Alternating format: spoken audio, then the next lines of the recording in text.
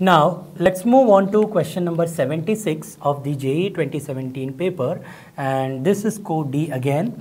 So now, this is related to S block elements, that is chemistry of group 1 and group 2. Okay, so in this question they have asked lithium and magnesium, they have similar properties due to diagonal relationship, and identify the incorrect statement among all these, right? It is related to this diagonal relationship only. Both form soluble bicarbonate, yes. So that is correct. They form soluble bicarbonate, lithium bicarbonate and sodium bicarbonate and all. Not sodium but magnesium bicarbonate. They are soluble. And the next is both form nitrides, yes. Lithium forms Li3N and magnesium forms Mg3N2.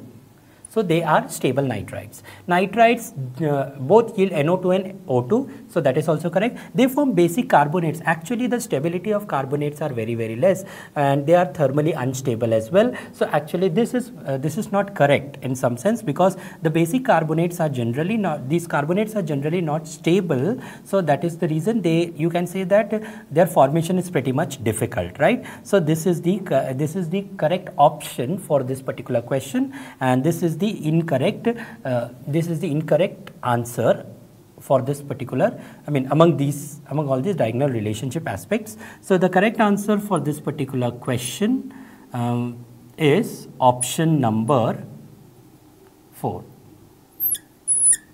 Now, so correct answer for this particular question is option number 4, and actually both lithium and magnesium, they form soluble bicarbonates, but they are basic carbonates. Basic carbonates, they are not formed much because of their relative instability.